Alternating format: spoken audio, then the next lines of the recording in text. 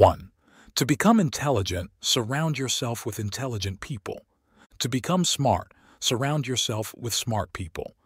If you consider yourself intelligent, then being around smart individuals will only sharpen your wit. Likewise, if you see yourself as exceptional, staying close to exceptional people will help you stand out.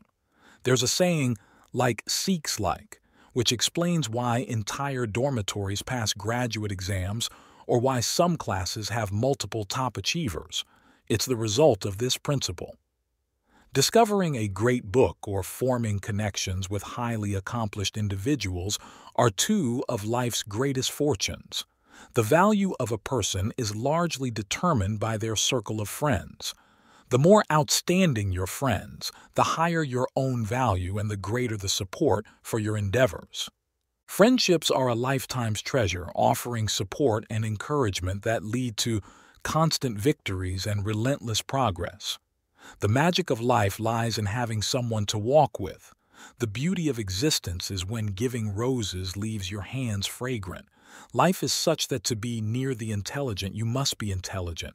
To be alongside the exceptional, you need to be exceptional. Without such companionship, life lacks luster, as do love, marriage, family, and career. 2. Never justify yourself. During the Eastern Jin dynasty, Cao Fong held the position of inspector in Zhejiang province, serving as a judge for Jiang Tong. At that time, a military school student named Duan Hongtian stole wood from the government to make household items. When Jiang Tong found out, he was furious and wanted to execute him. In a bid to save his life, Duan Hongtian falsely claimed it was all Cao Fong's idea. Surprisingly, when Jiang Tong asked Cao Fong to verify this claim, Cao Fong took responsibility, thus sparing Duan Hongtian from death. Jiang Tong then offered Cao Fong 10,000 strings of cash and a horse, and dismissed him. Cao Fong silently left, never once defending himself against the false accusation. Later, Jiang Tong had to call Cao Fong back. Over a year later, a confidant of Jiang Tong revealed that Cao Fong had confessed to save another's life. Jiang Tong was astonished and subsequently treated Cao Fong with the utmost respect and generosity. 3. Discovering gold but refusing to claim it. Donating money to others is not a difficult task, but showing kindness to someone who is infringing upon your assets is a level of magnanimity not easily achieved by the average person. When Zhang Ji, while at Tai Hak, had his family send him 10 taels of gold, his roommate took advantage of Zhang Ji's absence to open his luggage and steal the gold. The school authorities called in the roommate for a search. Upon finding the gold, Zhang Ji declared, "This is not my gold." The roommate, taking advantage of the night, returned the gold by hiding it in Zhang Ji's coat. Knowing his friend's financial struggles, Zhang Ji generously gave half of the gold to him. Elders say that giving gold to others is something anyone can do easily, but refusing to acknowledge the recovered gold in a critical moment, as Zhang Ji did, is a feat not easily accomplished by many. 4. Rehabilitating a thief. Wu Lengyi, a resident of Taozhou, was originally a city dweller known for his integrity and kindness, never harming others for his own gain. In his later years, his family was quite well off. One night, a thief broke into his home, only to be caught by Wu's sons. The thief turned out to be a neighbor's son. Wu Lengyi asked the thief, "You've never been known to do wrong. Why resort to stealing now?" The man replied, "Poverty drove me to desperation." When Wu inquired what he needed, the thief said, 10,000 coins would cover food, drink, and clothes. Wu Lengyi handed the exact amount to the thief, who, upon leaving, was called back by Wu, fearing Wu had changed his mind to report him. Instead, Wu expressed concern for the thief's safety carrying so much money at night and let him stay until morning. Ashamed, the thief eventually reformed, becoming an upstanding citizen. Neighbors praised Vu Lingyi as a great benefactor. Moreover, Vu Lingyi supported education, establishing schools and inviting renowned teachers to lecture. His son and grandson, Vu Qiet-hiu, successively passed the imperial examinations, elevating their family's status throughout southern Taozhou. This was seen as the karmic reward for Vu's commitment to 5. Granting a servant a way forward. Truong Tehien, a famous general during the Northern Song dynasty, was originally a right-hand man promoted to transport commissioner in the Jiangnan region. One day, he hosted a banquet at his home where a servant secretly stole several silver items and hid them on his person. Tehien, watching from behind a curtain, saw everything but remained silent. In his later years, Tehien became the prime minister, and many of his servants were appointed to official positions, except for the one who had stolen the silver. This servant, seizing a moment of leisure, knelt before Tehien and lamented, "I have served you the longest, yet while those who came after me have been honored with official titles, you have overlooked me." Overwhelmed with emotion, he could not stop crying. Tehien responded, "I had no intention of mentioning it, but now you confront me. Do you recall stealing silver items in Jiangnan? I have kept this secret for nearly 30 years, never telling a soul, not even you were aware."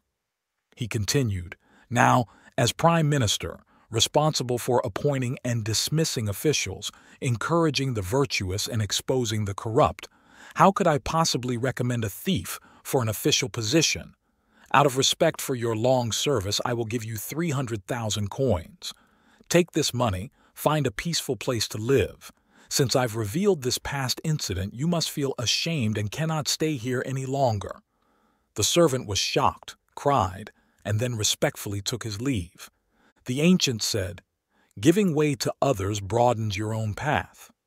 Those who can adapt and yield, knowing when to advance and when to retreat without engaging in conflict, often gain more than they lose in life. Being yielding does not mean losing or showing weakness, but rather it demonstrates respect, knowing when to step back.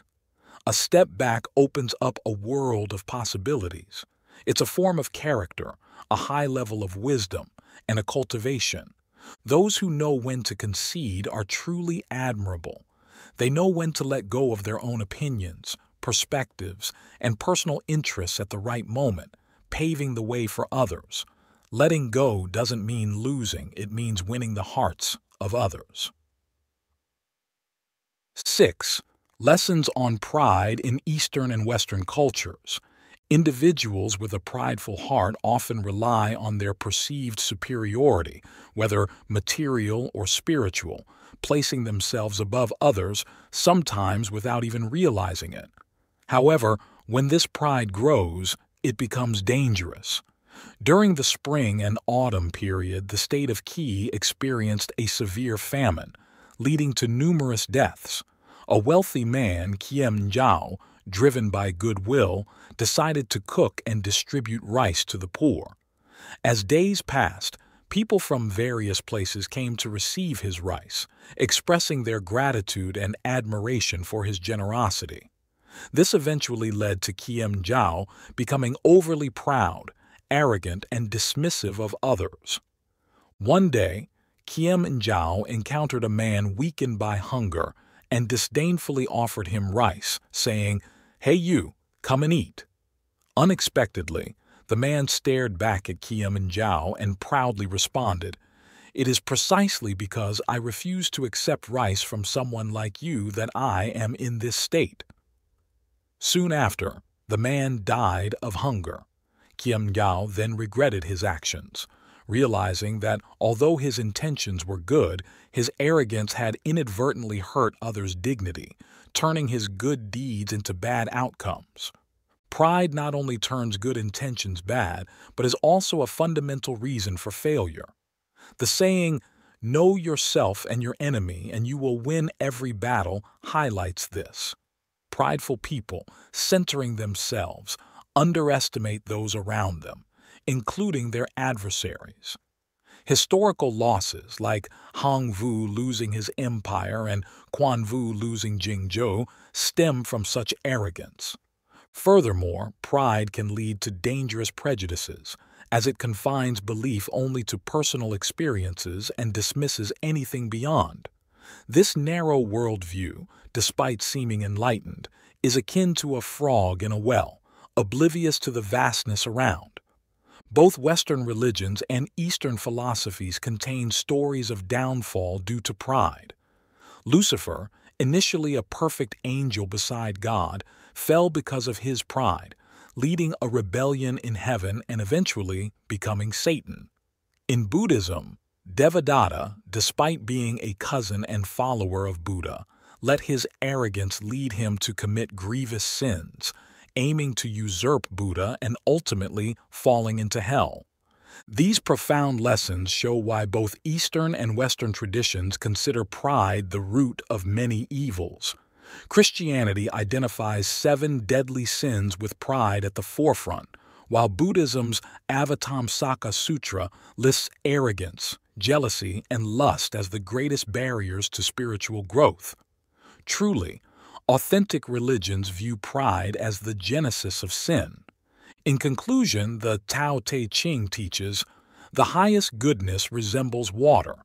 Just as water benefits all things without contention, a truly good person is like water, embracing all. The sea, accepting streams from all directions, becomes their king due to its lowliness, humility, kindness, and putting others first while eschewing arrogance bring respect and wisdom, allowing one to see the world clearly, understand the essence of things, and achieve unbeatable wisdom." 7. The miracle. After 100 acts of forbearance towards others, anything that people do is recorded and will surely be repaid with either good or bad fortune. The following story reminds us that enduring whatever comes our way can lead to everlasting happiness. In the Tang dynasty, there was a man named Zhang Gong. Throughout his life, he could endure things that ordinary people couldn't. He vowed to withstand 100 extraordinary acts of tolerance in his lifetime, and he lived by this vow every day. Thus, he was known as Zhangbai Ren, meaning 100 acts of patience. Zhangbai Ren never argued with others when working with them. He was strict with himself, but generous towards others. Over many years, he had endured a total of 99 acts of extraordinary tolerance, and he was just 1 act away from fulfilling his vow. One day, Zhangbai Ren's grandson got married, and he invited many friends to the wedding. They prepared a lavish feast for the guests. As noon approached, a beggar came by. Zhangbai Ren said, "Do not trouble him. Give him some food and let him go after he's eaten." The servant said the beggar wanted to come and sit with all the guests. Zhangbai Ren found this request odd, but accepted it. Wearing a dirty, smelly monk's robe, the beggar entered the room, approached Zhangbai Ren and said, "Thank you for your generosity. Today is your grandson's wedding, and I specifically came to congratulate him. But I have another request, which is to dine with your most honored guests." Zhangbai Ren hesitated for a moment, then agreed. He introduced the beggar to the master of ceremonies and then told everyone, "Ladies and gentlemen, today is my grandson's wedding. I want to express my gratitude to all the guests for attending. This elderly gentleman just arrived and wants to sit and eat with us. Please be compassionate and make a seat available for him." At that moment, the beggar said, "Not just any seat with the ordinary guests, but with the most honored guests." Zhangbai Ren asked, "Why are you insisting on a seat among the honored guests? The seat I arrange for you is among important guests as well." Upon hearing this, the beggar said, "Are you not a generous man? How can you discriminate between different people like that?" Being well-dressed does not represent a good character, and being poorly dressed does not mean one is low in character. Why don't you reconsider before acting so hastily?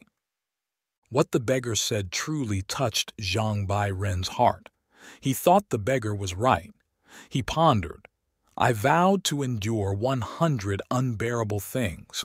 Why should I let such a trivial matter bother me? Therefore, he immediately apologized to the beggar, then turned to all the guests and said, Please, for my sake, let the old man sit in the place of honor and do not worry about anything inappropriate he might say. Everyone at the wedding agreed to let the beggar sit in the place of honor. After the feast, all the guests left, but the old beggar remained seated without any sign of leaving. Zhang Bai-ren approached and asked, Old man, I believe you're full now and it's getting dark. What do you think if you stay here overnight? You can sleep with the cook in the kitchen. Would that be okay? The beggar replied, No. Even though I am a beggar, you should not let me sleep in the kitchen. You must find a decent place for me to sleep.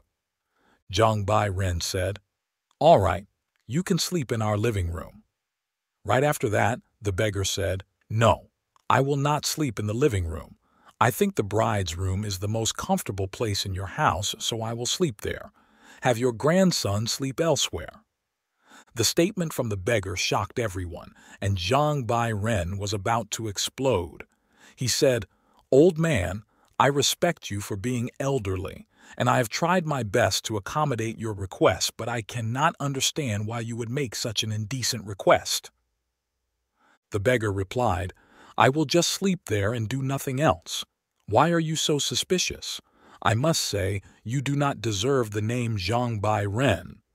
Change your name to Zhang Wu-ren, no patience. After hearing what the beggar said, Zhang Bai-ren did not know how to react. After a while, he told the beggar, All right, I will let you sleep in the bride's room, but I must ask the groom and bride first. Zhang Bai-ren talked with his family. His grandson said, No, this is an insult. Absolutely not. Other family members agreed that the beggar's request was excessive. What if this news spreads? Our reputation will be ruined.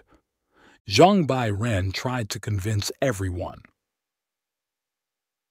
8. Those with foresight and a broad perspective naturally possess great character. Visionary individuals undoubtedly possess a grand presence.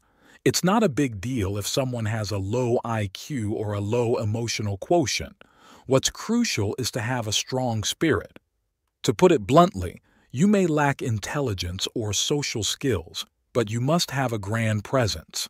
If minor obstacles deter you or a few negative comments disturb you, if you harbor hatred or resentment towards others for no reason, then your character is too petty. The grander your spirit, the more success you'll achieve.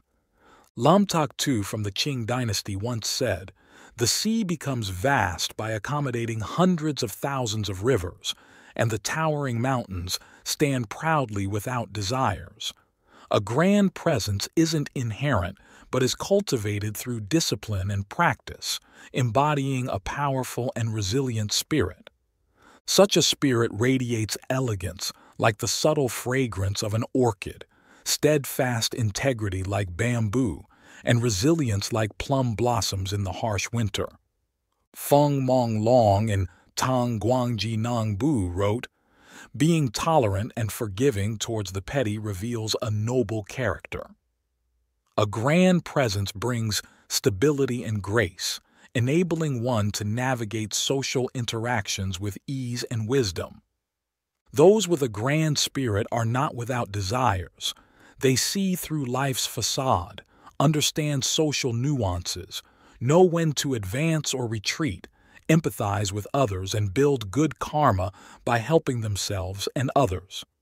Even in the face of immense sorrow, they can smile, not letting it affect their inner chi or spirit, always maintaining a fresh, nourishing atmosphere for their soul. 9. Act with humility. Strive not for contention, but for harmony. Hong Ying-ming during the Ming Dynasty once said, "Those who maintain harmony will naturally attract 100 fortunes." Handling affairs in a harmonious manner, being a person who always promotes peace, avoiding wasting time on pointless arguments, reducing anger, will make you more likable and improve relationships. Naturally, things will go smoothly, leading to easier success. Mencius stated, "The right moment is not as good as the advantage of the terrain, which is not as good as harmony among people." Harmony is about having a tolerant heart, a spirit of cooperation, an understanding of teamwork, and a peaceful atmosphere. Harmony is not just an external state, but also an internal cultivation. Only those with harmony can communicate effectively with others, collaborate well, and achieve career success. Harmonious individuals possess a profound virtue that supports all things. With good morals, any endeavor can succeed. Those who are harmonious know to forgive others with a generous heart, to let others take the credit for successes, to accept blame for failures, to be flexible, to have a heart that forgives the defeated, to care for the path of the successful, means to act with empathy and reason in all dealings, treating others with appropriate leniency. A harmonious person is warm, not superficial, loyal, not deceitful, granting kindness genuinely from the heart, not holding it inward nor boasting outwardly, not exploiting others for personal gain, always believing a noble heart remains calm, a petty heart is forever perturbed, upholding integrity and simplicity in conduct. 10. Face challenges with determination, enduring hardship to nurture resilience. Facing adversity head-on and enduring hardships nourish one's spirit and resolve. Without a sense of direction, success remains elusive, but with determination, all is achievable. Confucius said, "An army can survive without its general, but a man cannot live without a sense of purpose." Having a clear goal and pursuing it is what constitutes determination. The motivation that drives one forward without pause is spirit, and together they form resolute spirit. A person of weak resolve has not reached the pinnacle of wisdom. Every professional success is determined by this principle. When someone faces difficulties or humiliation, yet remains unwavering and steadfast, it reveals their resolute spirit. Those willing to endure suffering to fulfill their responsibilities will ultimately achieve great accomplishments. The historian Sima Qian demonstrated extreme patience, enduring suffering and humiliation to establish his legacy, leaving behind the renowned records of the grand historian for future generations. His mastery of endurance elevated the concept to its highest form. The agony and disgrace, the challenges of forbearance, and the will to withstand humiliation laid the foundation for the creation of the magnificent records of the grand historian. 11. Spend your free time reading books, and you'll exude the aura of a scholar. When you find yourself with free time, immerse yourself in reading and exude the essence of a scholar. This so-called scholarly demeanor refers to a kind of graceful poise and refined aura, an external manifestation of inner quality. A scholarly demeanor emerges from the clean air infused with the fragrance of books, capable of refining thoughts and, ultimately, actions. Those with a scholarly demeanor shine brighter with knowledge in their hearts, finding the study room a crucial space for nurturing this quality. In a study, books become companions and friends. Diving into a sea of literature and engaging with the enlightened expands one's wealth of knowledge. Thus, to cultivate a scholarly demeanor, one should frequent the study. Ancient wisdom tells us that practice is external, implying that to develop a scholarly demeanor, one must not confine oneself to the study, but also engage with the outside world. Keeping the company of the wise and immersing oneself in nature enriches one's experiences. The rich tapestry of social life acts as a great book in itself, urging one to step beyond the study, embrace the world's energy, and fill oneself with the pure essence of the universe. Tang Quoc Phien once said, "A person's demeanor is innate and hard to change, except through reading." To maintain one's finest qualities consistently, it is crucial to foster a scholarly demeanor throughout life, allowing it to permeate the heart and resonate throughout one's surroundings, provoking continual reflection. A scholarly demeanor also has the trait of accumulating depth over time before manifesting gradually, and such depth is only achievable through sustained nurturing. Cultivating a scholarly attitude is not a matter of days but a lifelong endeavor. 12. Don't sacrifice integrity for minor gains. In life, even if you lose everything, never compromise your integrity. The story below serves as a profound lesson for those contemplating trading their essence for fleeting advantages. In a southern town, there was a fish stall in the market with consistently long lines of customers, thriving unusually well because of its renowned freshness. The stall owner, a man over 50, once shared during a casual conversation that his business initially only provided enough to support his family, but it transformed thanks to a special customer. He recounted a story from about 5 years ago when a boy around 7 or 8 years old came to the market to buy vegetables and stopped at his fish stall. The boy asked for 2 flying fish. The stall owner glanced at the boy, scooped up 2 fish to weigh them. After rummaging through his pocket, the boy pulled out a 100 dong note. "Is that a New Year's gift you're hesitant to spend?" teased the stall owner. The boy's cheeks turned red. 36 dong, said the stall owner as he accepted the money, giving the boy 64 dong in change. The boy quickly took the fish and the change and hurried off. The next day, the boy returned saying, "My mother was admitted to the hospital today." The stall owner was taken aback. "She's sick and had surgery today.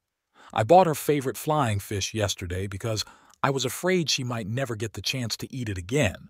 But after eating, she told me, it's truly not worth it to lose your integrity over a small gain." Embarrassed, the boy took out a brand new 100 dong note from his pocket and respectfully handed it to the stall owner, apologizing, "I'm sorry. The money I used yesterday was counterfeit. This is real."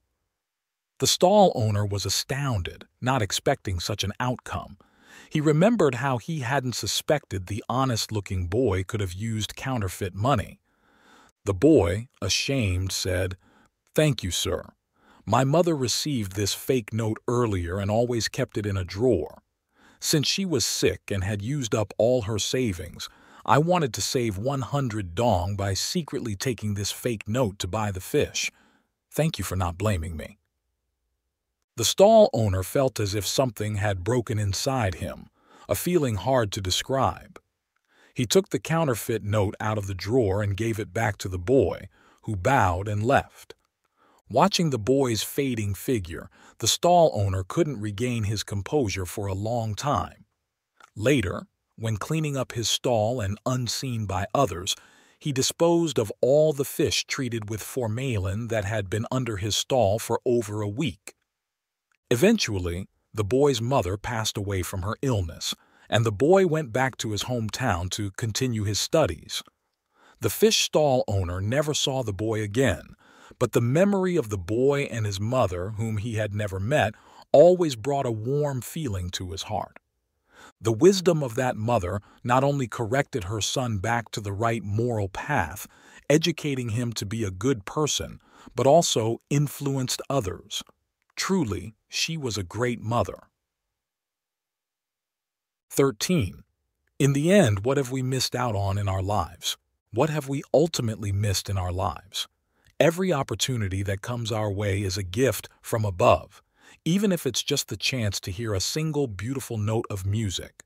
More importantly, We need keen eyes to recognize these precious moments so we don't let them pass us by. On a cold winter morning at a Washington subway station, a man took out his violin and began to play. He performed 6 pieces by Bach, with a worn hat placed in front of him on the ground for tips. To the hurried passers-by, he might have seemed just another anonymous street performer. After 3 minutes, a middle-aged man approached, listened for a few seconds, and hurried away. 4 minutes later, the musician received his first few coins from a woman who dropped some dollars into his hat without stopping. 6 minutes in, a young man leaned against the wall to listen, then glanced at his watch and left. 10 minutes after, a 3-year-old boy stopped, fascinated by the musician, but his mother pulled him away. The boy lingered, looking back at the violin even as his mother dragged him onward. Other children also stopped, only to be pulled away by their parents. After 45 minutes, having played 6 songs out of 1,097 passers-by, only 6 stopped to listen for a while, and 20 gave money before continuing on their way. Unknown to the bystanders, the subway station's violinist was Joshua Bell, one of the world's greatest musicians. He played on a violin worth $3.5 million, performing some of the most exquisite music ever written. Joshua Bell's 45-minute subway performance, which garnered just $32, was part of a social experiment by the Washington Post concerning public taste and priority. Just 2 days earlier, Bell had sold out a theater in Boston, where average tickets went for $200. This experiment concluded that even with one of the world's best musicians using the finest instrument, we struggle to pause even for a moment in our fast-paced lives, overlooking many meaningful experiences. It reflects our common perception that a great musician like Joshua Bell does not belong in a subway station, just as we seek divine revelations in grandiose places rather than in the mundane around us. Lao Tzu, who served as the keeper of the archival scrolls in the state of Chu, was known for his wisdom across ages and the origins of ceremonial music, understanding the essence of morality. Yet, only Confucius recognized his profound virtue. Confucius, after meeting Lao Tzu, expressed his awe, likening him to a dragon that harnesses the wind to soar to the heavens, a depth of wisdom immeasurable. Despite multiple visits to learn from Lao Tzu, it took Confucius time to grasp the Great Way, ultimately finding peace in enlightenment. To hear the way in the morning is to die content by evening. If Lao Tzu were among us today, as unassumingly as Joshua Bell in the subway, would we, like Confucius, possess the insight to recognize him? Or would we, preoccupied and hastening through our subway stations of life, pass by without seeing? What, after all, have we truly missed in our lives? 14. Are you okay? In interactions and dealings with others, a single sentence can warm someone's heart and make them feel at ease, while the opposite can harbor resentment for a lifetime. As a teacher deeply involved in education, I often advise the parents of my students that if their child accidentally breaks a dish or damages something, the first thing a parent should say is, "Are you okay?" Caring for and loving a child must take precedence over concern for material objects. After all, broken dishes can be replaced, but if we scold or punish our children harshly, it can damage the relationship permanently, like cracked glass that can never be fully repaired no matter how well it's glued back together. Taiwan's educational curriculum before 1990 included lessons on personal development, character building, and moral education. Textbooks often use stories about a Han Dynasty official named Liu Xuan to teach these lessons. One story recounts how, as Liu Xuan was dressed and ready to attend court, a servant accidentally spilled soup on his official attire. Contrary to the servant's fear of punishment, Liu Xuan remained calm and kindly asked, "Did the soup burn you?" Liu Xuan is a model of tolerance and generosity. Caring for others is forever the primary lesson in being human. Another time, while Liu Xuan was out with his ox cart, someone who had lost their ox insisted that Liu Xuan's ox was theirs. Without a word, Liu Xuan handed over his ox and walked home. When the person found their own ox, they rushed to return Liu Xuan's ox and apologized profusely. Liu Xuan helped them up, saying, "Oxen generally look alike. It's easy to mistake one for another. You've gone to the trouble of returning it, which is commendable. There's no need for apologies." Liu Xuan truly embodies virtue and commands respect. I remember vividly in the early 1980s, during my first teaching job, I was holding a table tennis coaching session. I was blocking the balls and the students were taking turns hitting them. When it was Ka's turn, he swung hard but lost his grip, sending the racket flying into my forehead and breaking my glasses. Seeing the boy's pale, frozen face, I immediately went over, patted his shoulder, and said, "It's okay. There's nothing to be afraid of."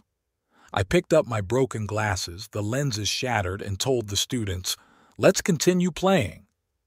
Honestly, I couldn't understand how I managed to remain so calm and forgiving.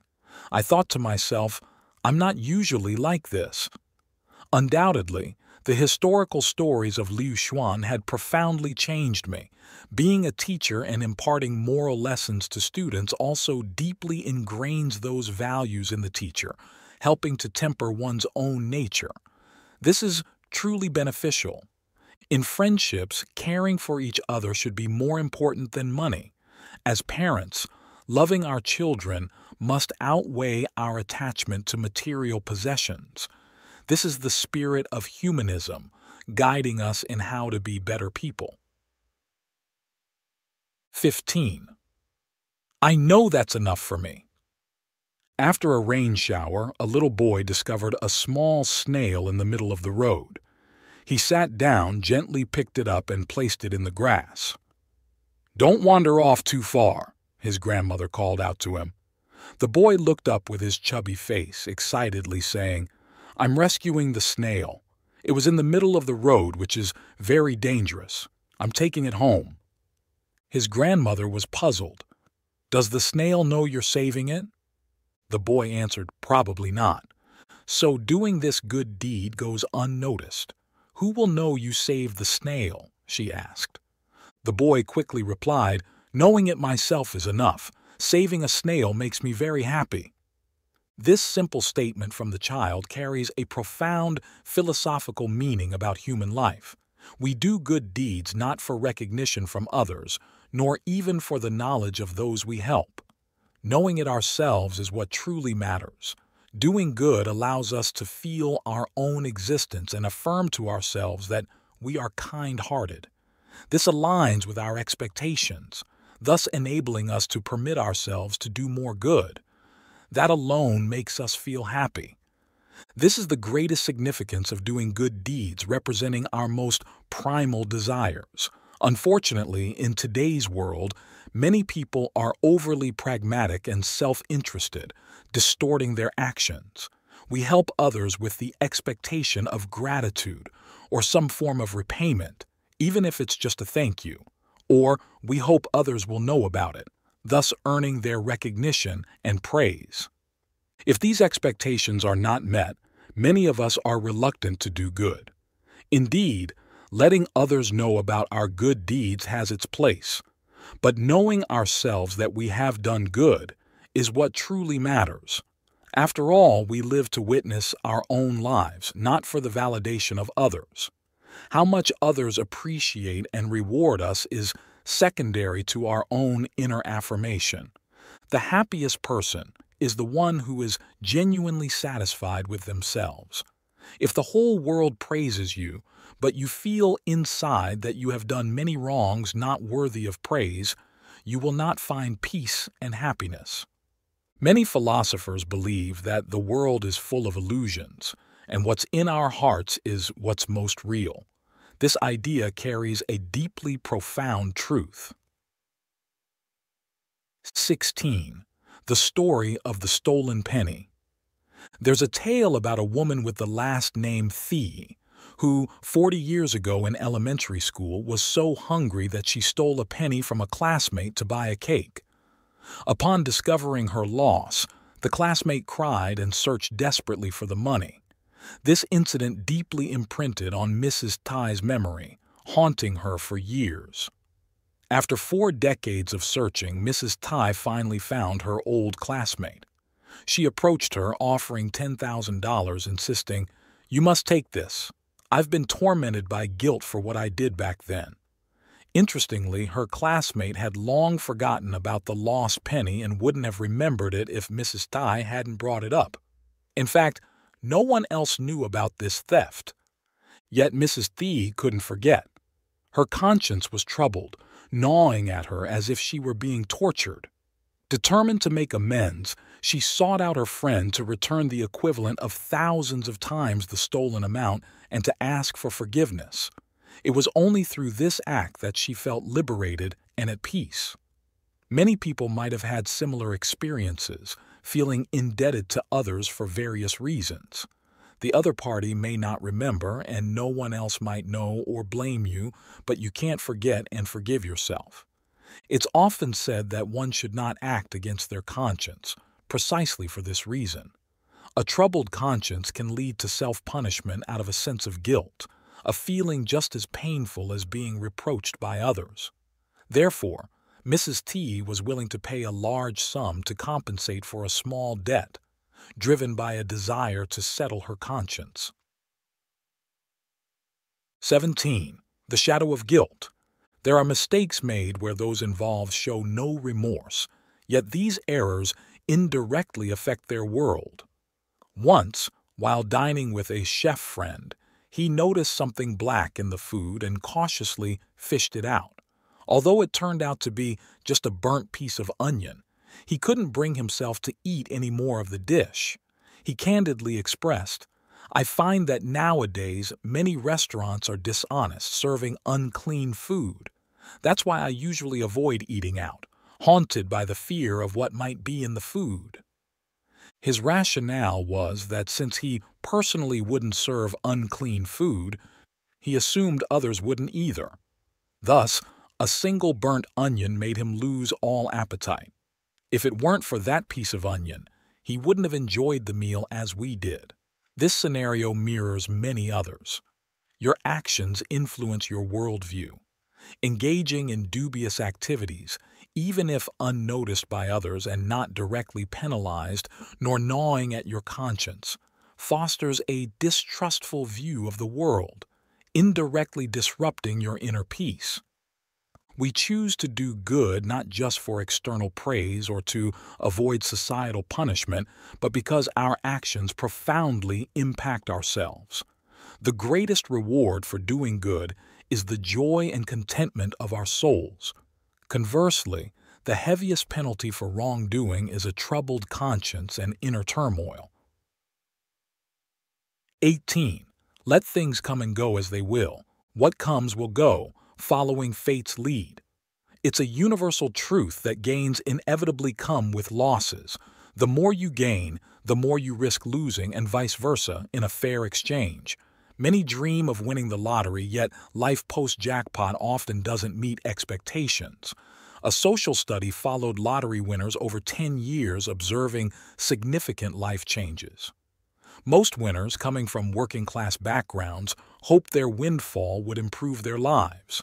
Instead, they faced decline, reckless spending, borrowing by relatives, divorces, and moves, mostly deteriorating because they couldn't manage their finances effectively. Everything in life has its good and bad sides. Thus, a truly wise person understands that gaining is not always joyous, and losing is not inherently sad. Facing any situation in life, one can embrace the philosophy of letting gains and losses follow their natural course, maintaining equanimity throughout. 19. Contentment often leads to happiness. The discussion on the root of things contains a saying, "Those who covet will lament not acquiring jade despite having gold, and resent not being a marquis despite being a count." This means that human hearts are limited, yet desires are boundless. People who have gold still desire jade, and those with a count's title still aspire for a marquise's. Sooner or later, those who seek beyond their means and fortune will eventually invite disaster. During the Ming Dynasty, Prince Ning of Jiangxi, Zhu Chenhao, despite being of royal descent and living a life of luxury, was not content with just being a prince. He aspired to become the emperor. Unfortunately, his rebellion lasted only 43 days before being quelled by the governor of Nanjing, Wang Yangming, also known as Wang Shouren, and the Grand Secretary, Kaiyang. Ultimately, Prince Ning was captured and executed. Nian Gengyao, 1480 to 1567, is listed in the Ming Dynasty historical records as one of the 6 major villains of the era. Nian Gengyao and his son wielded their power to corrupt the world for 20 years, earning widespread resentment. Nian Gengyao's son, Nian Shifan, was extremely arrogant and boastful, once loudly proclaiming, "No one in the court is as rich as I am." Emperor Zhengde had long disapproved of Nian Gengyao and his son, eventually finding a reason to strip them of their positions. Both were exiled to the frontier, and on the way, Nian Shifan fled to become a bandit and was decapitated by the court. With their family wealth confiscated, Nian Gengyao had no home to return to and lived in disdain from others. 2 years later, he died from illness. When Nian Gengyao died, he was buried without a coffin, and nobody was there to mourn him. There's a saying, "A 1,000-room mansion still offers but 2 meters to sleep in at night, and fertile fields stretching thousands of acres cannot provide more than 3 meals a day." So why can't people be content instead of tirelessly chasing after more? After all, no matter how much wealth or how high a position one might have, at the end of life, none of it holds any significance. 20. Achieving simplicity is not so simple. Achieving simplicity is truly difficult is a famous saying by Trin Ban Qiu, a renowned calligrapher and painter of the Qing dynasty. He once commented on this saying, "Being smart is hard. Being simple-minded is hard. Transitioning from being smart to simple-minded is even harder. Let go, take a step back, and your heart will find peace without expecting any rewards in return." Some say, in life, there are 2 things, being sober in work and being simple-minded in being a person. Simplicity is a state of mind and a level of cultivation. In the eyes of Confucius, simplicity was moderation. To the elderly, it was effortlessness, and to Zhuangzi, it was carefree. Many things are better left unknown, requiring no cleverness or deep understanding. In reality, life is inherently simple. Joy and happiness are hidden within this simplicity. Once awakened, all joy and happiness may dissipate like mist. Living in this world, sometimes we just need to embrace a bit of simplicity, looking at life with a half-closed eye, which means forgiving ourselves and others. Those who are always calculating usually find life less enjoyable. Being simple with friends makes relationships last. Being simple with loved ones gives both parties freedom. Being simple with wealth brings neither pain nor resentment. Being simple in human relationships keeps the conscience clear. Being simple towards baseless rumors keeps the ears from tiring. Life's journey should be traversed with simplicity, living joyfully, knowing contentment often brings happiness. 21. Insight into life. Life, for us, is a journey. We cry upon entering this world, our tears announcing our arrival. Yet those around us smile, their joy a warm welcome. As we grow, we find laughter in tears and tears in laughter. Some laugh more than they cry, filling their lives with light. Others cry more than they laugh, inevitably facing darkness. Everyone has a life, but not everyone understands its meaning. The key lies in how you choose to depict it. Be thankful for what you have and even for what you don't. Living another day is a blessing. Sometimes we cry over not having shoes, only to realize there are many without feet to wear them. Approach life with gratitude in every moment, and you'll find it richer and more beautiful. Buddha said, "Arrival is by chance, departure is certain. Be unchanging in the face of change and adapt as change comes. Cherish life, treat it well, and paint your own picture of it. Then, when you leave this world, you can do so with a smile, because you've used your efforts to interpret and enrich life. So even as those around you weep, isn't their sorrow also a profound tribute to your life?" 22. Insights on life's essence. There's a profound saying, "The truth of life is often hidden in the simplest and most ordinary things." People's lives are inherently filled with exhaustion, unavoidable ups and downs, and suffering. This is because we are mortals, experiencing the bitterness, spiciness, sourness, and sweetness of everyday life, and naturally, the vexations and sorrows that come with it. Whether it's bitter or sweet, life's events often don't go as planned, and who can insist on changing them? Learning to view problems from a different angle, changing our mindset, giving a little more, asking for a little less, and becoming more serene could make life somewhat more comfortable. Buddha said, "If a person cannot feel suffering, he will not easily empathize with others. To learn to alleviate suffering, one must first experience it." Life is a challenging journey and a form of spiritual cultivation. Only by bravely facing reality can we overcome it, rise through falls, smile through tears, experience happiness in pain, and joy in misfortune. Learning to calmly accept, to bow your head and think, may reveal more of life's excellences in your journey. 23. Insights on love. Life is essentially a quest for love, where each person yearns to find four key figures. Firstly, oneself. Secondly, the one you love the most. Thirdly, the one who loves you the most. And finally, the one you spend your lifetime with. Loving and being loved are profound emotions. As we navigate through life, the complexities of fate and destiny are something no one can definitively articulate. Some people are destined to meet but not meant to be together, while others are bound by destiny yet lack connection. No one escapes the trials and tribulations of worldly life, hence the existence of romantic joys and woes, of unions and separations.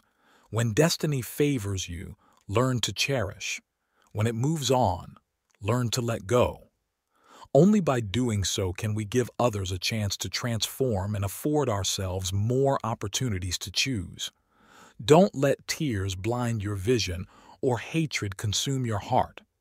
In one's lifetime, at least once, you forget yourself for someone without seeking any results, companionship, possession, or even love in return, just hoping that at the most beautiful moment of life, you could meet that person. Whether it's a past or present life, if you have loved, have no regrets, so that one day when you and your loved one meet again, you can lightly say, "Ah, you're here too." 24. Meals and Personal Cultivation. Story 1. Xiao Ming accepted an invitation to a job interview at a large company. Throughout the interview process, he stood out remarkably and was invited by the CEO to a dinner party. At the party, he felt his behavior and manners were impeccable. However, the job was offered to someone else. Xiao Ming was infuriated, suspecting foul play.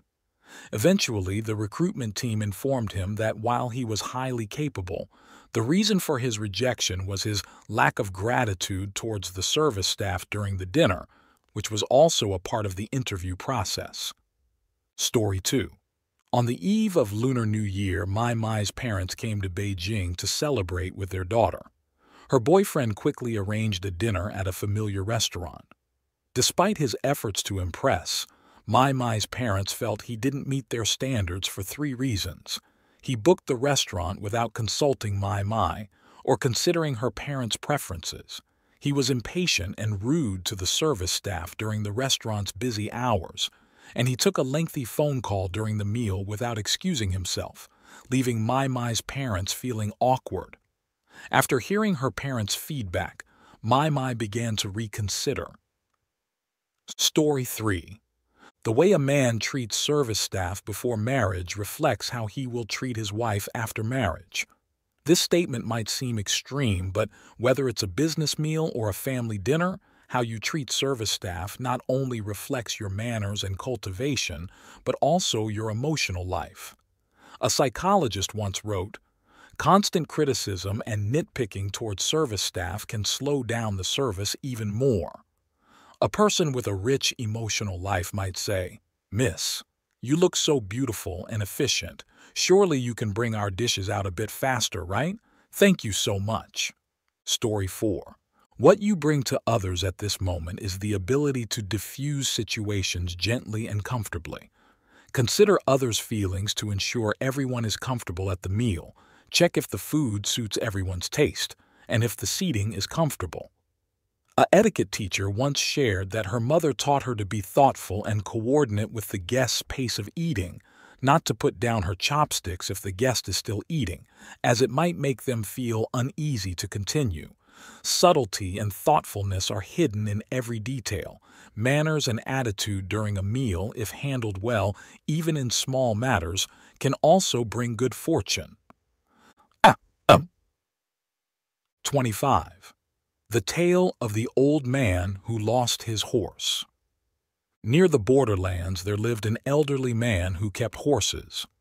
One day, his prized horse ran off to the north and did not return. The neighbors, intending to offer their sympathies, were surprised to find the old man quite calm and without a hint of sorrow, saying, "Who knows? Losing my horse might actually be a stroke of luck." A few days later, the horse unexpectedly returned, bringing several fine horses back with it, leaving everyone astounded. People came over to congratulate the old man, saying, "What a blessing in disguise. Not only did you not lose your horse, but you also gained more." Everyone thought the old man would be overjoyed, but to their surprise he simply said, "Who knows? Gaining these horses might actually bring misfortune." The neighbors were genuinely puzzled but left without further questions. The old man's son, taken by the beauty of the new horses, decided to try riding them but unfortunately fell and broke his leg. Upon hearing the news, people rushed over to offer their comfort. As before, the old man remained unaffected and simply stated, "Who knows? This might actually be a blessing." Later, when the imperial court conscripted young men to fight in a war, those who resisted were executed. Because the old man's son had broken his leg, he was exempted from conscription. At that moment, those with sons at war realized how fortunate the old man's family truly was. In summary, every event in this world intertwines fortune and misfortune. Therefore, it's best to live in harmony with nature, not overly fixated on gains and losses. When pursuing goals, go with the flow of circumstances, do your best, and strive without attachment to the outcome. Success and failure are matters of fate. Often, joy comes from the journey, not the destination. Don't let victories or setbacks affect your peace of mind too deeply. 26. A strong start. Water reaches its end as a waterfall, and at the brink of despair, people can find rebirth. When facing absolute despair, one should not hasten to give up. Just one more step might reveal a bright field of flowers. Enduring a little longer might bring joyous scenery. A friend of mine said he was planning to write a novel about a bank robbery with a plot that seemed absurd and fantastical. I suggested, why not write a love story? I'd love to read a love story written by you. He replied, I've lost faith in love. How can I write a romance novel when love only brings despair? I responded, that's perfect. You're now in the right mindset to write a love story. We know many top comedians are very serious, even dull in their personal lives. They might not find life amusing, yet they can perform the funniest plays. There's a famous female director who is terrified of blood and darkness. Yet, the films she directs are so chilling that they make the audience shiver. The scenes she shoots are gruesomely violent. Did she close her eyes while filming them? Despair isn't necessarily bad. Sometimes, it's the turning point for a new life. A person who despairs in love must have experienced profound sorrow. A great writer's love stories are not just about love, but life and human experience. The desire for love motivates us to move beyond our past and pushes us forward. If we were immortal, would our love remain as intense? Destiny isn't just about random luck, but accepting and affirming the limitations within our finite lives. Choosing among these limitations is freedom. We are free to love and to despair. Love begins with fascination and often ends in despair. Those who have despaired might see things more clearly. O. Henry's short story, The Last Leaf, tells of a despairing patient who focuses on a leaf on a barren tree outside her window, battered by the wind. She decides that when the leaf falls, she will die.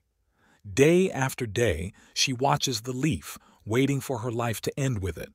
But the leaf doesn't fall, and she regains her health, only to discover the leaf was a painting by an old artist, giving her the strength to live on. The real lifesaver wasn't the leaf, but the firm belief in life it represented. This touching act by the silent artist, understanding her deepest fears, gave her the courage to continue living. 27. Aspiration and tranquility. Ancient wisdom tells us, life and death are predestined, and wealth and honor are in the hands of the heavens. Everything in this life is already arranged. All follows the natural course of fate. We ourselves can do little to change this. The more we resist and desire, the less happiness we find. Only by following the natural order can we achieve inner peace. An employee once asked his colleague, "You don't have more money than me, but I see you and your friends always seem so calm. Everyone is relaxed and not burdened by stress. Do you have a secret you can share?" Moved by his sincerity, I smiled leisurely and replied, "I don't harbor any desires in my heart. Can you do the same?" Immediately, he appeared uncomfortable and exclaimed, "How can I do that? These past few days have been exhausting. My son failed his math exam and I'm at a loss on what to do. I'm overwhelmed by credit card debt and have too many concerns to juggle, leading to even more troubles." Calmly, I told him, "Only when you stop desiring anything can you truly find peace." I shared a story about a wealthy merchant who encountered a beggar who claimed to be an old friend and asked for money. The merchant recognized the beggar as once wealthy and inquired why he had fallen so low. The beggar explained he lost everything in a fire and now needed money for alcohol, believing it gave him the courage to beg. This revelation helped the merchant see the truth behind many people's confusion in life. He reflected on how people are addicted to alcohol, women, and money, wasting their lives, and questioned why they lived this way. He advised the beggar to seek him out when he decided to give up alcohol. The beggar felt dejected for not receiving money from an old friend. At that moment, a Taoist priest approached, and the beggar asked what tomorrow would bring. The priest, smiling, wondered why the beggar worried about tomorrow when he owned nothing. He explained that as Taoists, they strive to be kind, patient, and devoid of anger or desire, often going without food but still finding peace. After hearing this story, my colleague seemed to understand a bit and stated he would no longer worry about his problems. I suggested he try living with truth, goodness, and forbearance without resentment, complaints, or hatred, gradually learning to let go of desires. I hoped he too could find tranquility.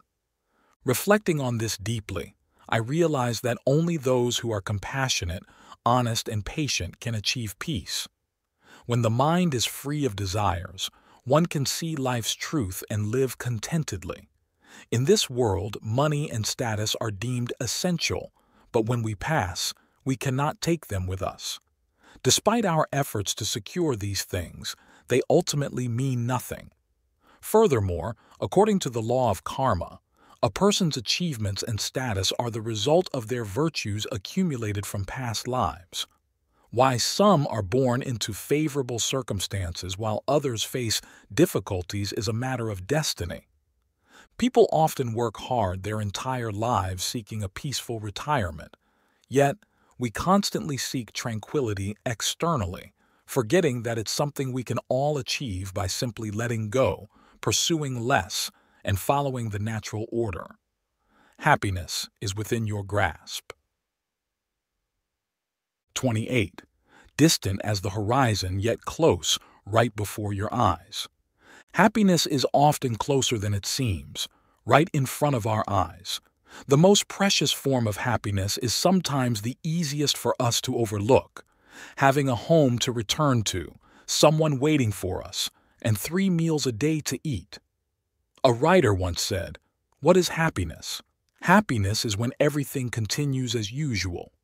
In essence, the simplest joys can be found in someone waving goodbye in the morning and waiting to welcome us back in the evening.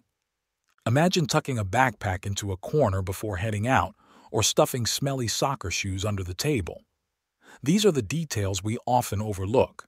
Yet, reflecting on this seemingly mundane yet peaceful life, we might regret not cherishing these moments if taken for granted. There's a touching story that goes like this. A puppy asked its mother, "Mom, where does happiness lie?" The mother replied, "Happiness is on your tail." The puppy then tried to catch its tail to see what happiness was like, but quickly realized it couldn't catch it no matter how hard it tried, only managing to run in circles until it became dizzy. Sharing its concerns with its mother, the mother smiled and said, "Don't try to catch your tail, just keep moving forward, and happiness will always follow you." This story teaches us that we are often amidst happiness without even realizing it. Happiness can be as simple as knowing where to go after leaving work, knowing a light will be on for us at night, or knowing a hearty meal awaits when we're hungry. In essence, the most valuable happiness we often overlook is having a home to return to, someone waiting for us, and meals to eat. Someone once said, "If you miss a bus, there's always another one. If you run out of money, you can always make more. If you lose a job, you can find another. But home and family are irreplaceable." Happiness is what we search for throughout our lives, yet it is profoundly simple. It's about the daily, unassuming moments we share with our loved ones. Home is both the beginning and the end of a person's journey, a sanctuary for both body and soul. After experiencing everything the world has to offer and returning to a normal life, one realizes happiness is indeed that simple. It's about having a warm home filled with loved ones, sharing meals together, experiencing the seasons, and living each day in simple contentment without change. Life is fleeting, and through this simple story, may you cherish the happiness you have, and for those who have yet to appreciate it, may you recognize and hold on to the happiness before it slips away with time. 29. Heaven favors the virtuous. The Tao Te Ching includes the phrase, "The way of heaven is impartial. It always sides with the good people, meaning that the heavenly path does not favor anyone in particular, but grants blessings to those who are virtuous. The way of heaven is impartial, because the way of heaven extends everywhere. There is no place it does not cover, no place it does not encompass, treating all things in the world equally. It always sides with the good people because those who are virtuous create blessings for all beings and bring grace upon themselves, naturally earning heaven's favor. The way of heaven treats us all equally fair. Thus, whether one can become a person of goodness entirely depends on oneself. How you act will determine your destiny. The quality of your inner character will decide the breadth of your perspective. 30. Keep a kind heart. Keep a heart full of good intentions. Don't let greed for wealth dictate your actions towards others, nor allow personal gains to cause harm. Avoid deceit and manipulation, and do not seek to oppress others. Embrace simplicity without ulterior motives. Be kind instead of malevolent, and remain honest rather than deceitful. Show respect and dutifulness towards your parents, sincerity towards your friends, cherish your partner, and be enthusiastic with your colleagues. Treat everyone around you with kindness. Show concern for those close to you, and in all actions, ensure there's a path forward for both yourself and others. When giving to others, do so with compassion, when rewarding, with humanity. A cheerful spirit always attracts fortune and blessings. Just by maintaining a benevolent mindset and speaking gently, you can create positive connections with others. 31.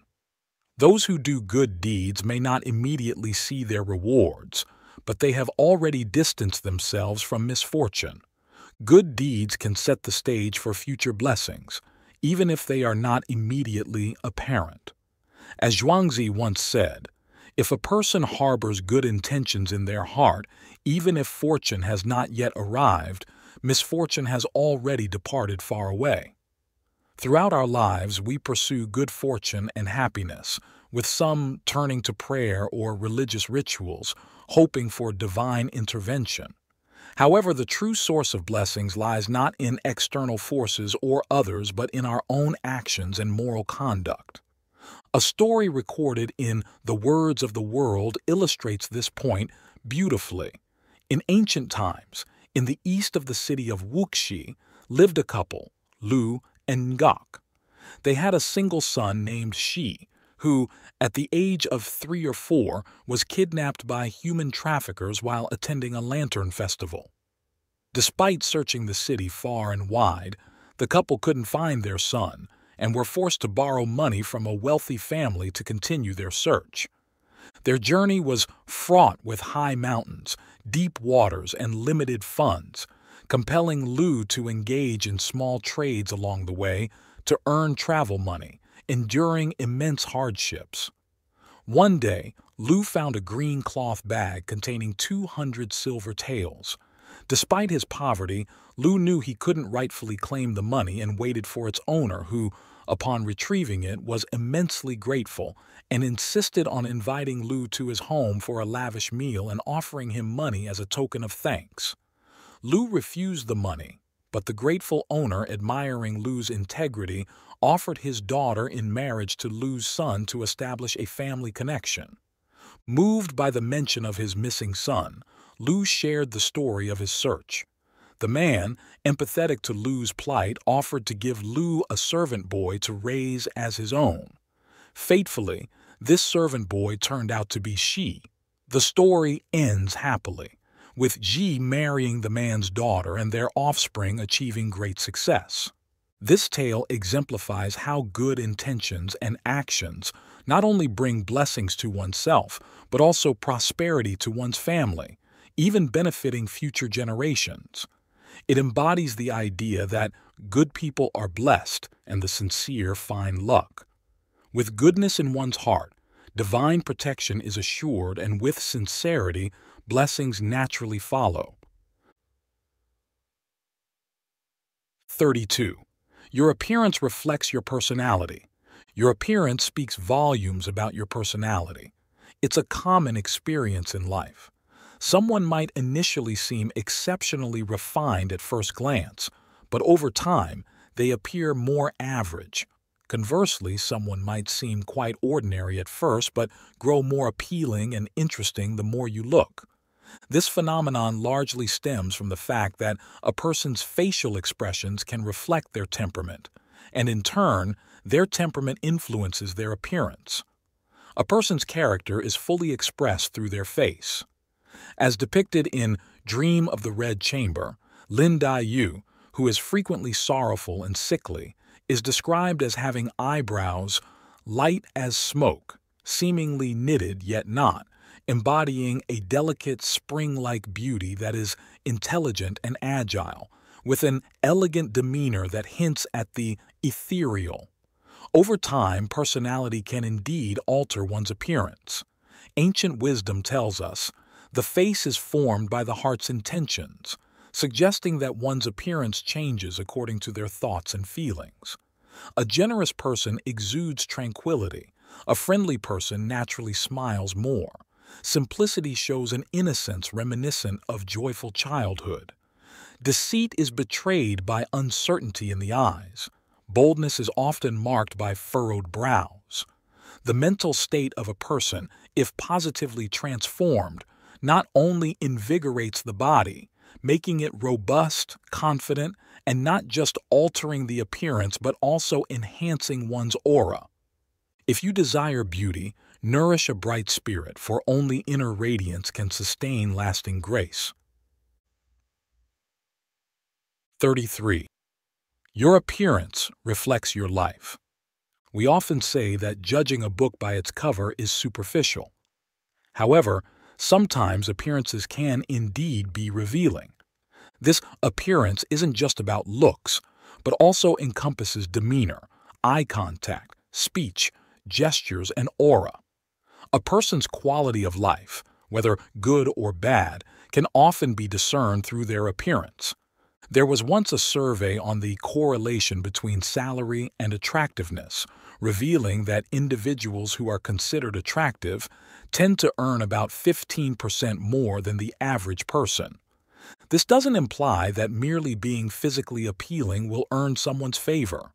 Most attractive individuals also possess numerous virtues.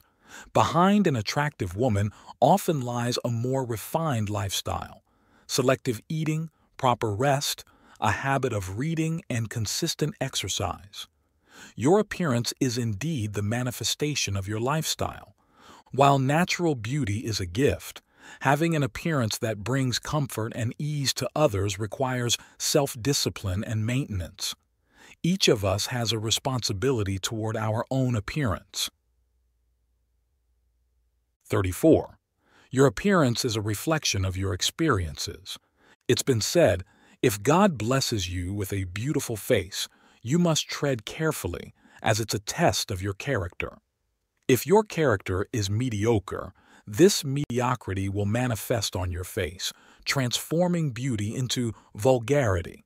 Many may have read the story of Miss Kwak Uyen Dawn, born into a distinguished family but who also faced unstable days, worrying about the next meal, and was even sent to work in agricultural fields in her youth. No matter the hardships, she meticulously maintained her grace and poise. In her old age, Kwak Uyen Dawn remained a refined and elegant lady. Tran Dan Yen recounts meeting her, describing her as stunningly beautiful at 86, with snow-white hair, wearing a sky-blue fur coat, and still radiating beauty. Accompanied by 3 young women, they appeared not as 3 women and a lady, but as 3 men with a beautiful woman, highlighting her enduring charm and grace. This demeanor comes from enduring hardships, embracing life's challenges, and over time, cultivating a calm and elegant temperament that shapes one's appearance. True beauty is not merely superficial. It's forged daily, distinguishable even in a crowd, and reflects the soul's essence. British writer Russell once said, "A person's face is their outward value. It not only conceals their life, but also harbors the life they seek." A person's appearance relates not only to their present, but also determines their future. However, believe that appearances can change. Therefore, be genuinely kind, optimistic, filled with love and gratitude. Enrich your soul, cultivate a positive outlook, and refine your sensibilities. Such a person will inevitably become increasingly beautiful. 35. True happiness. The greatest tragedy in life is living amidst happiness without realizing it, constantly seeking fulfillment externally, leading to exhaustion and dissatisfaction. It's only upon losing it that one truly understands how happy they were. A few days ago, I had a casual conversation with a friend who shared a story about her mother. Coming from a relatively affluent family with a 100-square-meter home, her mother was never satisfied, always envying others' mansions, perpetually discontent, and complaining to her family. She believed a life of luxury required living like others. Her son, in an effort to fulfill his mother's dream of owning a mansion, invested all his resources into a business that ultimately failed, leading to financial troubles and the sale of their home to pay off debts. They ended up living in a tiny 10-square-meter house. This is a prime example of not realizing the happiness one has until it's gone, showing how daunting human desires can be. This reminds me of the story of the grateful goldfish. The fish, wanting to repay the old fisherman who saved its life, granted all his wishes. The fisherman's wife wanted a new wooden tub, then a large house, and her wishes were granted. However, she was not satisfied and wanted to become a noble lady, then a queen, yet still wanted more. Eventually, the goldfish stopped caring, and their lives returned to how they were at the beginning. This story illustrates the endless nature of human desires. One day I stumbled upon a saying online, "Life is inherently happy. It's just that people never feel it's enough. If carrying burdens is suffering, then doing nothing is happiness. If walking is suffering, then riding a donkey is happiness. If being cold and hungry is suffering, then being warm and fed is happiness." This is indeed true. Only those who feel content can find happiness, a widely agreed upon perspective, yet how many can truly live by it? I also came across the story The Poor Man and the Angel, where a poor man, living in a cramped house with 4 generations, constantly struggled. He prayed to an angel for relief. The angel appeared and instructed him to bring chickens and ducks into his house to live with him for a week. After a week of hardship, the man prayed again, and the angel told him to remove the animals and return after another week. Feeling immensely grateful, the man thanked the angel, realizing he was now truly happy. Many of us are like the poor man, complaining about life's injustices, believing others have it better. In reality, happiness is often right beside us, unnoticed. The angel in the story didn't give the poor man anything new, but helped him realize that he should focus on what he has, not on what he lacks. It's not that life is unfair. It's that our desires are too great, blinding us to the happiness we already possess. It's when things don't go our way that we reminisce about the past, recognizing that contentment with what we had was true happiness. We shouldn't constantly seek happiness elsewhere while ignoring the joy in our current lives. Walk your path. Enjoy your life. Time is never wasted. It helps us recognize the value of what we've lost, teaching us to cherish our present lives more. 36. The Fisherman and the Golden Fish. Returning home, the fisherman was astounded to find that the castle and palace had all vanished. In front of him stood only the dilapidated hut of old, with his wife sitting by the broken pig trough. This is the conclusion of the fairy tale, The Fisherman and the Golden Fish, a story familiar to many of us from childhood. It teaches us a lesson that those with insatiable greed who desire more upon receiving ultimately end up with nothing, returning to their original state of having nothing. However, this tale holds deeper life lessons that, upon closer reflection, reveal more about human nature and desires. The story begins with a poor fisherman who catches a golden fish. Out of pity for the fish's pleas, he releases it back into the sea. The golden fish, being magical, promises to grant the fisherman any wish. Initially, the fisherman says he needs nothing, but his wife, upon hearing the story, demands a new pig trough to replace their old, broken one. The golden fish fulfills this request. Yet, the wife's dissatisfaction grows. She then demands a large house in place of their shabby hut, and the fish agrees. Her demands escalate to becoming a noblewoman, and then a queen, which the fish also grants. As queen, she becomes cruel and harsh towards the fisherman, treating him like a servant without any resistance from him. Unsatisfied, she then wishes to become the sea goddess, ruler of the vast oceans, demanding the golden fish serve her. This time, when the fisherman presents her demand, the golden fish disappears without a word.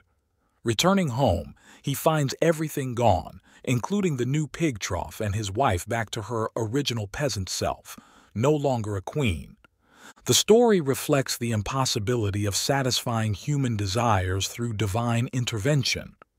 Many often question, if gods truly exist, why don't they make countries wealthy and people happy?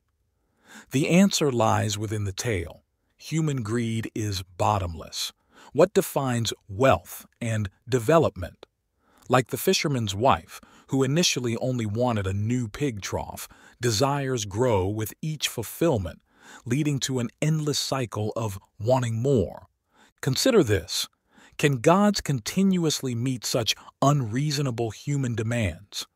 In religion, the concept of karma teaches that happiness and wealth come from doing good deeds and serving others, not from demanding favors from the divine. The gods encourage people to abandon desire, cultivate morality, and embrace goodness, as taught in religious texts.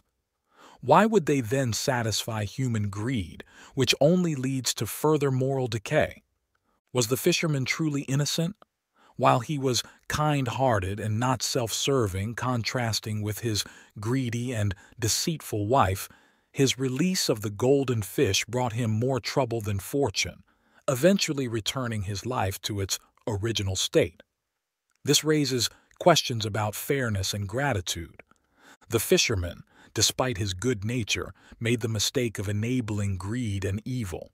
His attitude towards his wife was not one of forbearance but of weakness and cowardice, failing to distinguish right from wrong. His passive acceptance of her unreasonable demands facilitated her greed and cruelty, ultimately leading to their downfall. The golden fish's disappearance without fulfilling the wife's final wish serves as a punishment for her greed and the fisherman's failure to stand up against wrongdoing. The story suggests that the world suffers not because of evil people, but because of the silence of the good. By remaining silent and fearful in the face of evil, one becomes complicit. The tale underscores the importance of speaking out against wrongdoing to prevent the spread of evil and harm to others. 37. Why are you angry? Once, during a dispute between her son-in-law and daughter, where the son-in-law was exceptionally aggressive and uncontrolled, a typical person might have intervened on their daughter's behalf, defending her against the son-in-law. However, she approached the situation objectively, identifying the root cause of the argument without taking sides. She comforted her daughter while also educating her son-in-law, pointing out her daughter's shortcomings with goodwill. Eventually, her daughter recognized her faults and reconciled with her husband, preventing an unwarranted divorce. When her son was scammed out of money while working far from home and found no one to turn to for help, she advised him to suffer the loss for a greater good and even gave him a little money to start over. Her husband was hot-tempered and often harsh towards her, but she never took it to heart, always telling others that he was a good man at heart, just with a sharp tongue. Some might consider such tolerance foolish, but from another perspective, everyone faces annoyances in life, and anger and conflict only add to one's suffering without changing the situation. Only those with a generous spirit and who do not dwell on loss or gain can skillfully navigate through conflicts and turn misfortune into fortune. Ancient wisdom encapsulated in the proverb, "A broad and forgiving heart can steer the ship of life," suggests that without a great capacity for patience and a generous heart, one cannot be a leader or accomplish great things. A grateful person and a resentful person will lead very different lives. When encountering others, the grateful person appreciates their virtues, while the resentful person focuses on their flaws. When receiving kindness, the grateful person is moved to tears, while the resentful person feels it's never enough. When accepting an apology, the grateful person forgives generously, while the resentful person harbors deep anger. When offered help, the grateful person is touched and remembers the kindness, whereas the resentful one complains about the lack of thoroughness. When receiving advice, the grateful person thanks the giver for their good intentions, while the resentful one suspects ulterior motives. Externally, everyone lives in different circumstances. However, internally, everyone lives within their own mental world. When embracing the compassionate teachings of Buddhism aimed at liberating all beings, the grateful person uses every challenge as an opportunity for continuous growth, whereas the resentful person keeps blaming others, thus deepening their negative karma and falling further into despair. A grateful person with a loyal and honest heart is like quality material that can be shaped into any form, beneficial and adaptable. In contrast, a resentful person harboring deceit and rebellion, even as a semi-finished product, is inadequate, often resulting in failure and waste. 38. The essence of maturity. What is maturity? Is it silver hair, weathered skin, or the lines around the eyes? No, it's none of these. Physical changes are merely the marks of time. True maturity is invisible to the eye. It might resemble a ripe peach, soft, fragrant, and sweet. We often believe that with age comes wisdom, but that's not necessarily true. Maturity is like revisiting life's cycles with each passing year, achieving tranquility after unmet desires, smiling through tears after suffering, and an inner drive to rise above defeat. True maturity has never been about age or time. It lies in the serenity and balance of the soul. Maturity is like the moon shining through clouds, a dragon soaring through a storm, being at peace with the earth and sky, similar to a kunpeng fish that rides the wind high into the heavens. During the Northern Song dynasty, there was a great poet named Su Shi who, despite facing life's tumults, maintained his composure and joy in adversity. Su Shi was forthright and honest, demoted for criticizing the salt tax policy of Wang Anshi, and sent to Huangzhou. In Huangzhou, living in a simple room by the river with neither money nor food, Su Shi had to till the fields himself. Yet, faced with life's hardships, Su Shi never lost his dignity. He refused to let money endanger him. He lived happily in his small riverside home. In Huangzhou, Su Shi led a simple life, engaging in reading, poetry, painting, calligraphy, farming, and appreciating the countryside. Despite the prolonged exile, he grew fond of this remote land, devoting his time to poetry and painting. His spirit has been admired by generations. 39. Maturity is a realm of its own. If the process of growing up is likened to trees flowering, then maturity resembles the fruition process. From being tender shoots to when the flower buds blossom, each tree undergoes a period of growth and development. However, not every flower will bear fruit. just as not every individual who grows older necessarily becomes mature and wise. Maturity is a state of being, akin to becoming one's own beacon of light even when the skies are dark. Surrounded by fog and unable to see the path ahead, a mature person understands the need to slow down, to calm the mind, and to refine oneself amid adversities, quietly waiting for the opportune moment amidst tumultuous seas. Mature individuals recognize that everyone is born with a purpose. They are aware that each person is more complex than what appears on the surface, and that everyone has their own strengths and weaknesses. With maturity comes the understanding that living requires one to be forgiving of oneself and others, even extending forgiveness to one's enemies. The sea is great because it accepts 100 rivers. Its greatness comes from its capacity to forgive. Forgiving others' faults is, in essence, liberating oneself. Life is fleeting, like a gust of wind turning black hair to white in an instant.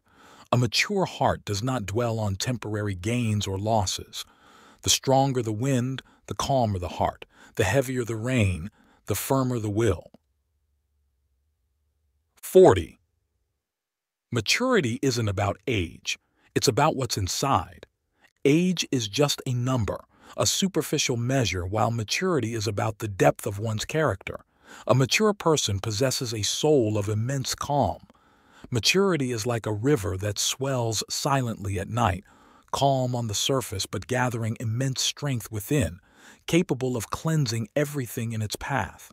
If each person has an aura, then the most mature among us radiate a white light, bright but not blinding, dazzling yet not ostentatious, vibrant without causing a stir.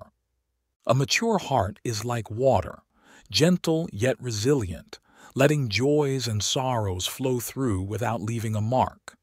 Maturity isn't measured by years lived, but by an inner peace and stillness, standing unshaken amidst the whirlwind of life's changes, weathering storms and winds with the steadiness of a mountain.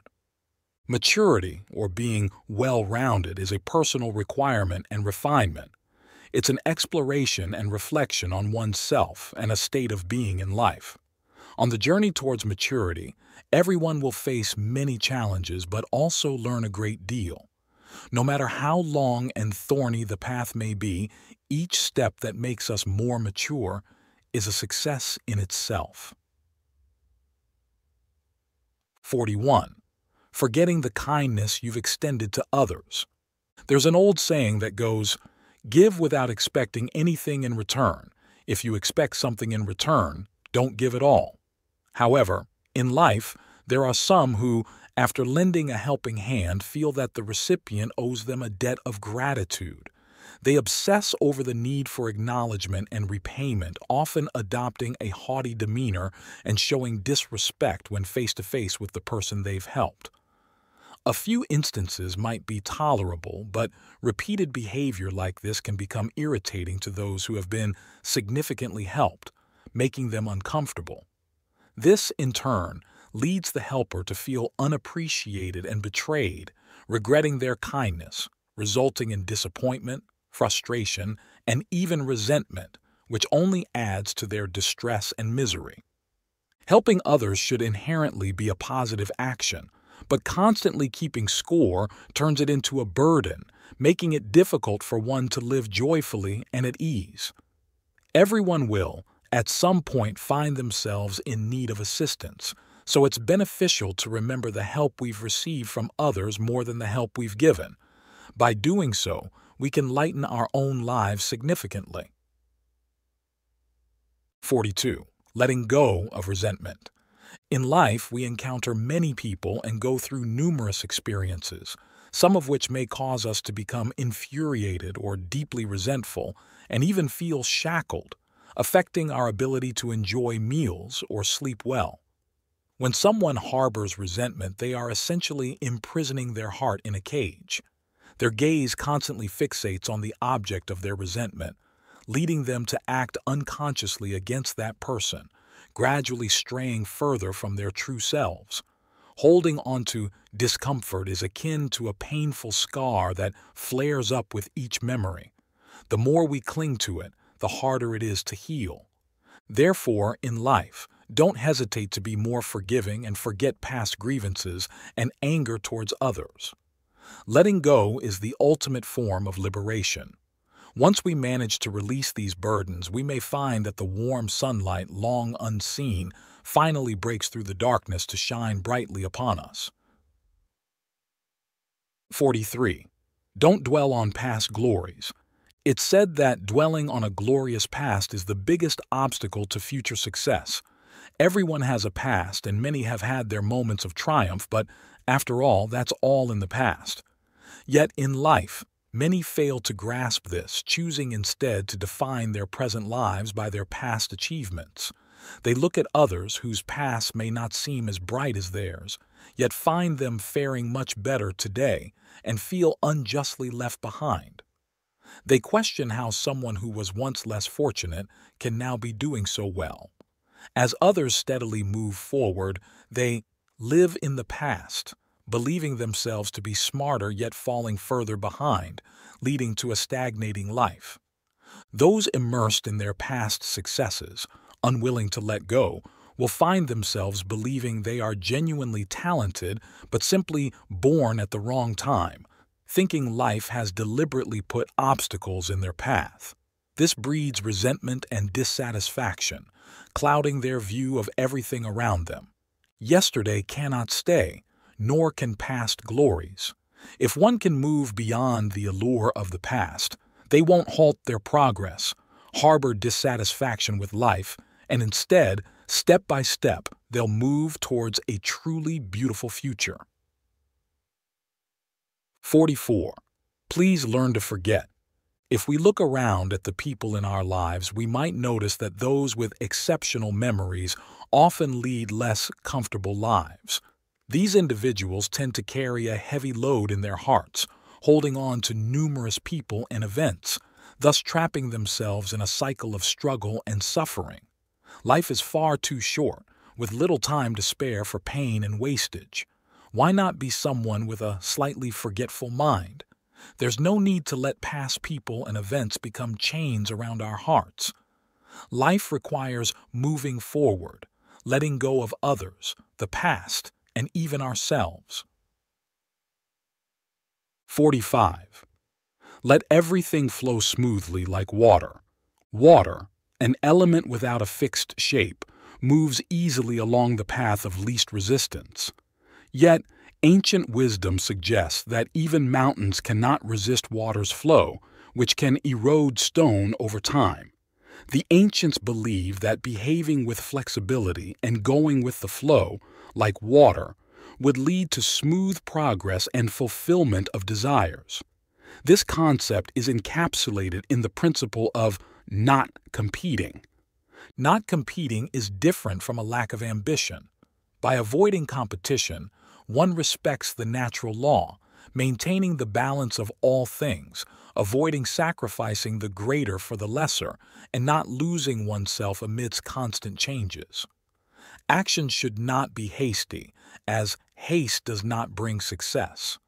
Before undertaking any task, it is wise to carefully consider, plan, and then proceed cautiously, step by step, much like how water flows gently without urgency. Moreover, just as a small stream can grow into a mighty river over time, those aspiring to greatness must learn humility and cultivate an attitude of not competing to eventually rise.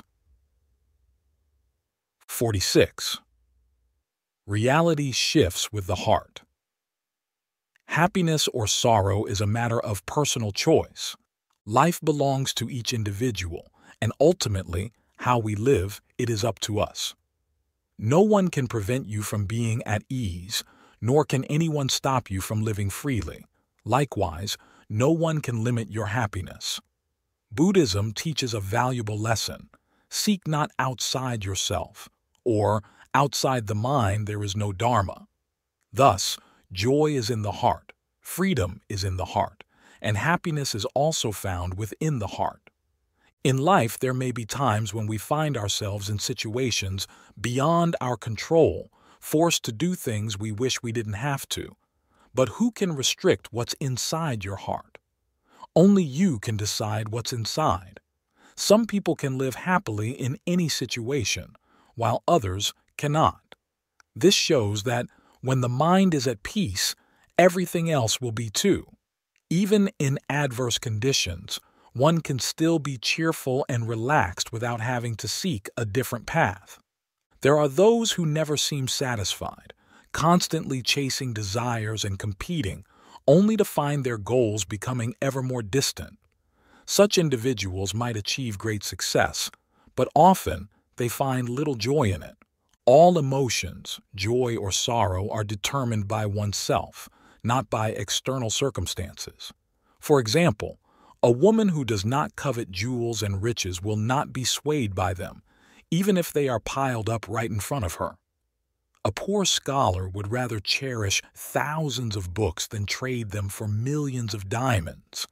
Those content with a simple life in the countryside will not envy anything like academic honors or high official positions. The more serene life is, the more radiant the soul becomes. There's no need for ostentation. True peace lies in a calm inner self. Happiness is the peace of the body and the tranquility of the soul. The well-being and beauty of the body represent worldly happiness, while the serenity and harmony within the soul are akin to the ultimate bliss of nirvana. 47. Big and small. Do you truly understand yourself? A friend once told me about a visit to a relative, an aunt who had never in her life worn a pair of shoes that fit. She always chose shoes that were too big. When asked why, she said, "Big or small, shoes cost the same, so why not get the bigger size?" Whenever I share this story, it always gets a hearty laugh. Yet, in life, we often encounter many such aunts. For instance, people who aren't writers publishing lengthy, bitter works, those who aren't artists creating one monumental painting after another. Many chase grandeur, driven by greed, like buying shoes too large, forgetting their true size. Whether buying shoes or pursuing goals, finding the right fit is most crucial, and moderation is the smartest approach. 48. The sound of a ticking watch. One day, a father accidentally misplaced his wristwatch. Frustrated, he searched everywhere to no avail, despite looking for an entire morning. When he stepped outside, his child quietly entered the room and found it in no time. The father asked, "How did you manage to find it?" The child replied, "I just sat quietly, and after a while, I could hear a faint ticking sound, and that's how I found it." Moral: the more desperately we search for something, the harder it seems to find. Only by calming down can we hear the sounds in the depths of our hearts. 49. Do not do to others what you would not want done to yourself. Do unto others as you would have them do unto you. In the Analects, Wailing Gong, there's a story where Tzu Kung asks, "Is there one word that can serve as a principle for life?" Confucius replies, "Perhaps it's reciprocity. What you do not wish for yourself, do not do to others." To become a person of gentleness, you need only follow two practices. First is calm forgiveness. In face of others' mistakes and shortcomings, we must maintain tolerance and calmness, be strict with ourselves, patient with others, and not unreasonable, acting cautiously, knowing that forgiving others is also forgiving oneself. The second is empathetic consideration. Do not impose on others what you would not desire for yourself. Before acting, first consider the perspective of the other party. Seek a balance of interests and employ the most suitable methods to achieve mutually beneficial outcomes, making everyone feel at ease.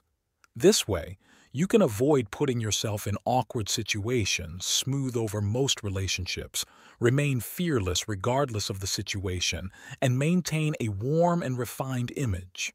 Such individuals are often the fastest and most stable in advancing their careers. Beyond the workplace, in family and daily life, they excel at resolving conflicts adeptly and gracefully, making others feel like a breath of spring air whenever they're around. 50. Open your heart an inch and the road widens by a yard. A heart wide open makes the road ahead much broader. There's a saying, a heart wide open makes the road ahead much broader.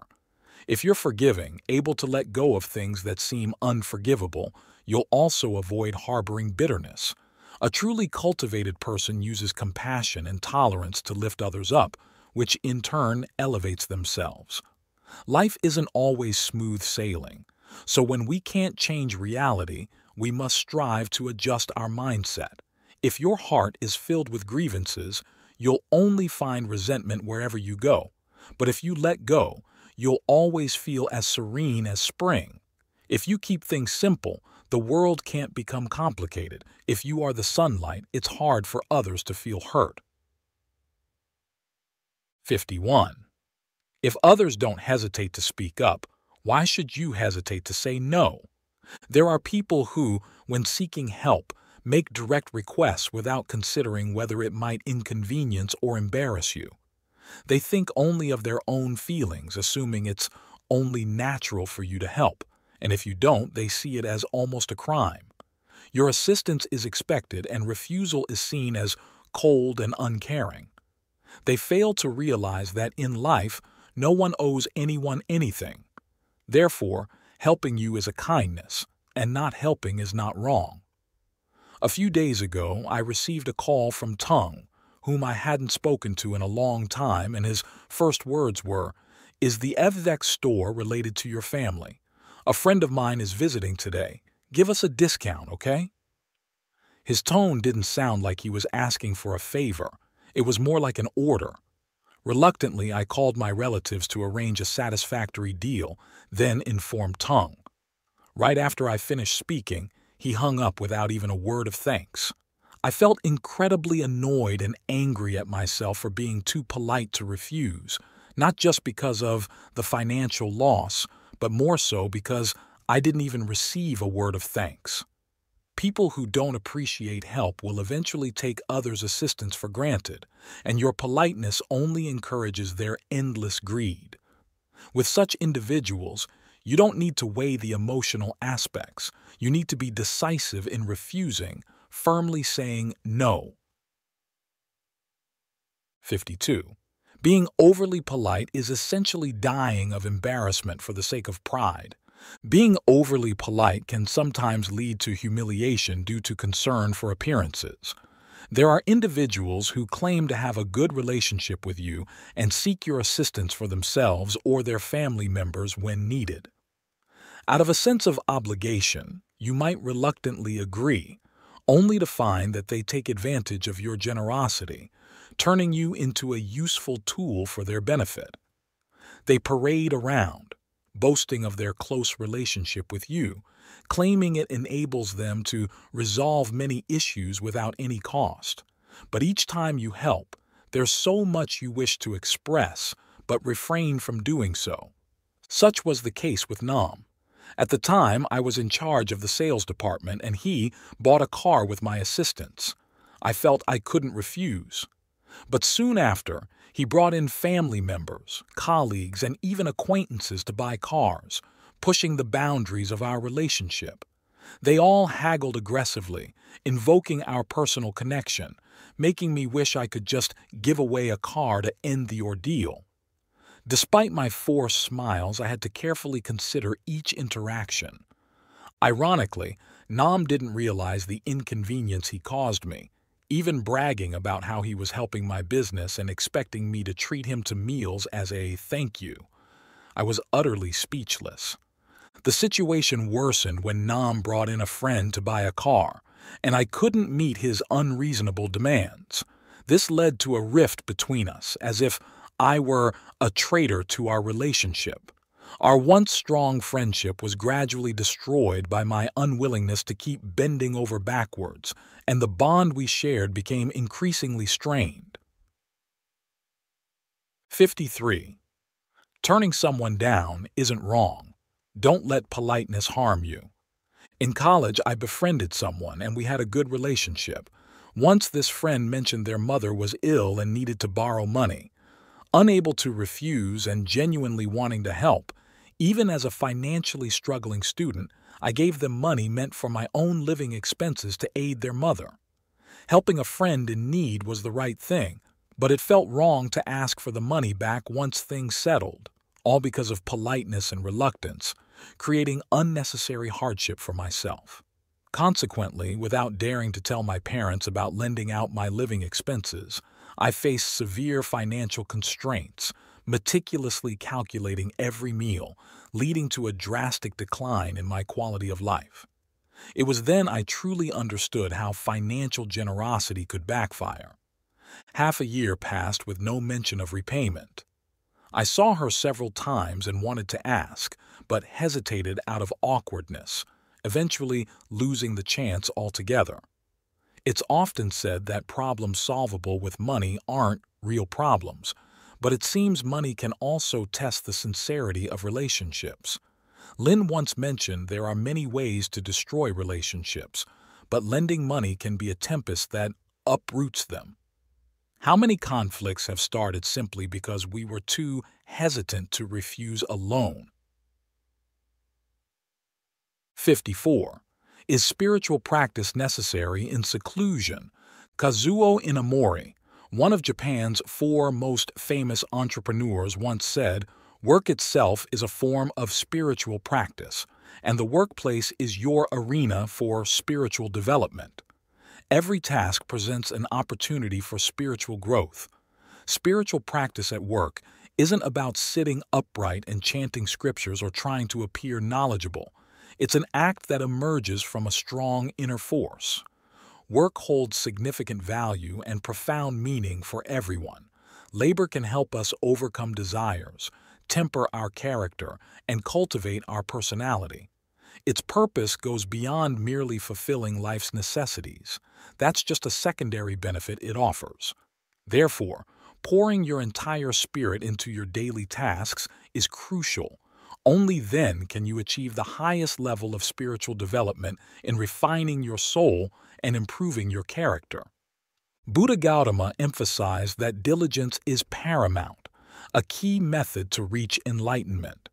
Diligence means putting effort into your work, focusing your mind on the task at hand.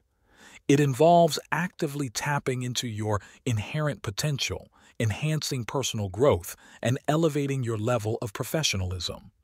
Thus, concentrating your spirit on a single task, maintaining a diligent attitude towards work, and consistently striving every day will refine your soul and deepen your character.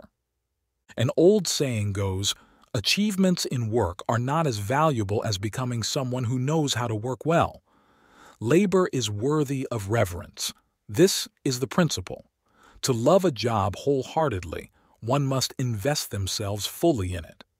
Character is cultivated through work, meaning philosophy is born out of sweat and tears, and character must be tempered through daily labor, focusing entirely on the tasks at hand. Continually brainstorming and striving will make you appreciate every moment of life. Life is once, and every day should be lived with utmost seriousness, without a hint of waste, living earnestly to the extreme. This seemingly naive life attitude, if maintained over time, can transform anyone ordinary into someone extraordinary. Those who've achieved fame globally or led in their fields likely followed this path. Labor not only generates economic value, but can also contribute to humanity's value. So, why should people seek solitude away from the mundane world? The workplace is the best environment for mental discipline. Work is a form of spiritual practice. By truly dedicating oneself to daily work, cultivating a noble character, a fulfilling life can be easily attained. This world only lacks people with ambition, not tasks without prospects. There was a carpenter over 60 who told his boss he wanted to retire to enjoy life with his family. His boss, reluctant to let him go, finally accepted after persistent requests. Before leaving, the carpenter was asked to build one last house. He agreed, but his heart wasn't in it anymore. The quality of his work dropped. His professional pride faded. Upon completion, the boss handed him the keys, saying, "This is your house, my gift to you." Shocked, the carpenter realized the last house he built, carelessly, was his own. It showed that maintaining professional pride is crucial till the end. Maintaining professional dignity is easy for a while but rare throughout one's career. It demands perfection in everything we do. Ultimately, what you become isn't decided by the cards you're dealt by fate, but how you play them. The key to playing life's hand well is to elevate your professional spirit and passion, especially in today's competitive era, to cultivate a strong, energetic inner self.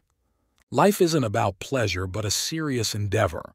We all aspire to be ambitious, but facing certain situations we might not know where to start. Perhaps revisiting the life philosophies you've long understood, serving as nutritional factors for a healthy mindset, is needed. People must be eternally vigilant in life. Some live for work, others for dreams, some continue searching for their life's purpose. Being born grants us rights, but living requires our wisdom and courage. Only by starting can we achieve our ideals and goals. Only through effort can we seize brilliant success. Only by sowing can we reap. Only by pursuing can we experience what it means to live honorably. Only by dedicating ourselves to learning, focusing on work, practicing spirituality in our tasks, tempering our professional spirit, actively changing our attitude, and unleashing ever stronger life energy can we attain a serene and healthy life. 55. Don't show off being smarter than others.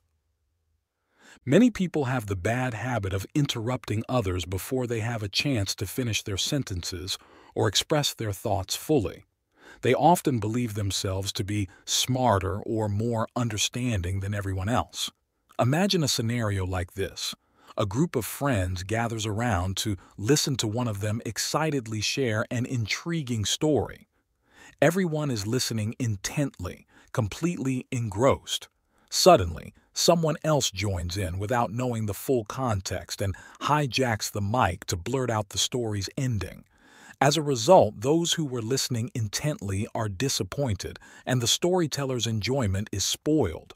For the person who interrupted, it's unlikely anyone will hold them in high regard. The book Tai Can Damn states, "To speak 10 sentences, 9 of which are correct, might not be surprising, but to say one wrong sentence can lead to a cascade of faults." Essentially, think of it like a soccer goalkeeper. Saving 9 out of 10 shots might not earn praise, but letting just one goal through can be enough to be seen as the culprit. Even if you understand something, it doesn't mean you have to speak out. If you have thoughts that seem inappropriate, it's better not to express them. In many cases, it's preferable to keep your thoughts to yourself. Interrupting not only causes the other person to lose goodwill towards you, but sometimes it can also lead to unnecessary misunderstandings. Imagine a young man genuinely fond of a girl but too shy to confess his feelings. Unexpectedly, one day the girl approaches him and confesses, "I like you." The young man, overjoyed and relieved, starts to say, "You are a good girl." But before he can finish, the girl interrupts, "Okay, I know. You don't need to say it." The young man, embarrassed, stammers, I. The girl turns away coldly, saying, "No need to say more. Goodbye." The young man intended to say, "I like you too," but because of his embarrassment, he couldn't get the words out in time. And the girl, too hasty in interrupting, never got to hear the affectionate words that were meant for her. Many awkward, laughable situations and unnecessary misunderstandings arise from the habit of not patiently listening to someone finish speaking. Those who do not interrupt others also show humility, not flaunting their supposed superiority, and thus avoid making assumptions about others' thoughts. Refraining from interrupting is the most basic form of social etiquette and the highest expression of personal cultivation. 56. Respecting others. Often there's a pressing urge to voice our thoughts, a certain discomfort in holding them back. Expressing our opinions can bring immense satisfaction. Yet this pleasure must be founded on a bedrock of respect for others. Articulating our thoughts in a way that doesn't discomfort or trouble someone is a subtle art. Nature gave us 2 ears and just 1 mouth for a reason, to encourage us to speak less and listen more. To truly listen, one must let go of their ego, fully empathize with the other person, and genuinely care about what they have to say. Listening is challenging precisely because it requires such empathy. Everyone has the right to express themselves, but in many cases, restraining one's words can be far more beneficial than a relentless stream of talk. In a small American town, a young boy once tried to jump high enough to reach the moon. Curious, his mother asked, "What are you doing?" Excitedly pointing at the bright moon, he exclaimed, "I'm going to jump all the way up there." His mother was startled but remained silent, listening to his imaginative journey into the sky. After he finished, she smiled, ruffled his hair, and said, "That's great, but remember to come back for dinner." Years later, Neil Armstrong became the first person to walk on the moon. He was that boy. What was once a playful tale became reality. If his mother had dismissed his fanciful story in anger or interruption, would the world still have had the great Armstrong? The book, Dialogue on the Root of Words, says, "The mouth is the door of the heart. Those who speak in anger lose more the more they speak. Cultivated individuals always make room for others in their hearts, never interrupting but listening and understanding instead." A good listener doesn't need to do much. Just sitting there, attentively listening, can enrich the soul. Heaven grants each person an equal share of fortune.